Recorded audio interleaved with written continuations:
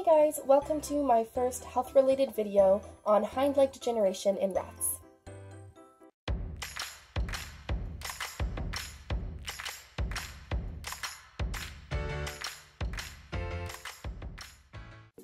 Hind leg degeneration is something that develops in almost any rat that lives to an old age. Basically, HLD is where your rat loses the ability to properly move their hind legs. You can see with Pippa that her mobility is limited because of hind leg degeneration. Basically, HLD is loss of mobility in the back legs.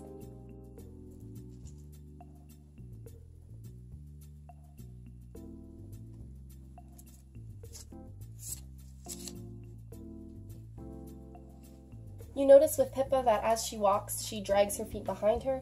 This is because of hind leg degeneration. If you take your rat to the vet, there's not much they can do for you unless it's arthritis related. Honestly, there's not really much you can do for rats with HLD. It's just a reality that you have to live with.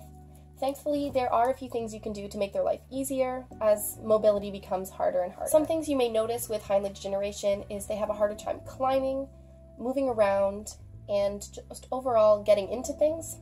I've found Pippa a few times halfway in something and she just can't get her legs over the barrier. Something else you may notice with HLD is that their tail goes limp. This is because hind leg degeneration not only affects the back legs of your rat, but also their tail. So what can you do for a rat who has hind leg degeneration? Thankfully, hind leg degeneration isn't life-threatening, but it still can lead to paralysis in the hind legs of your rat. Also, you may notice that your rat looks like they're pinched in on the sides. This can be because of hind leg degeneration. Thankfully, HLD in rats is not life-threatening, but it still is a reality and it can still make their life really challenging. It is because of this that often their living space will have to be altered. Basically, you want to make their cage wheelchair accessible. So these are the cage alterations that I have made to make Pippa's life easier. So you can see we have her water, and in the back, that is her litter box. It is hard for her to get into it because of hind leg degeneration, but I think she'll be okay, and if she does poo outside of it, you just have to have grace for that. I have made sure that she's a hammock on the first level, a hut, her food, and a water bowl. You can also see that I've put in a ramp.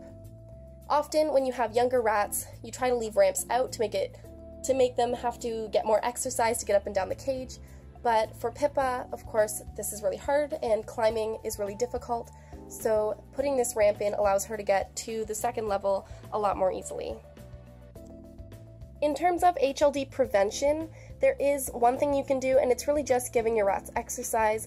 The more they use their legs, the less likely they are to get HLD.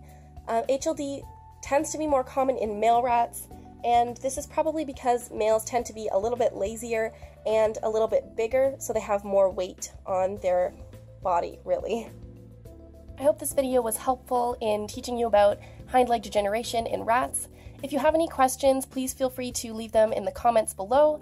If you liked this video, please press the like button so I know what sorts of things you like. And yeah, don't forget to subscribe. It means so much to me every time I get another subscriber. So hit the subscribe button and the notification button if you want to hear more about my rats. If you follow me at FondOfRats, you can see lots of more rat content from me on Instagram. Bye! See you next week!